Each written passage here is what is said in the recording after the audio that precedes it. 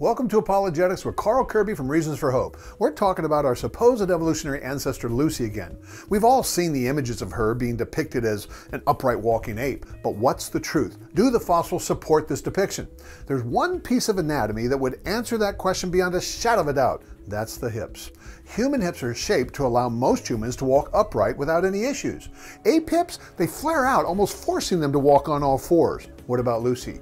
In a documentary entitled In Search of Human Origins, we hear the man who discovered Lucy make a startling admission. He said, quote, "The knee looked human, but the shape of her hip didn't. Superficially, her hip resembled a chimpanzee's, which meant that Lucy couldn't possibly have walked upright like a modern human," unquote. Wait, what? The hip resembled a chimpanzee? Then you can't walk upright. But that didn't stop them. They did something to allegedly fix the problem. And that's for next time. For more information, go to hopetools.net. Stay bold.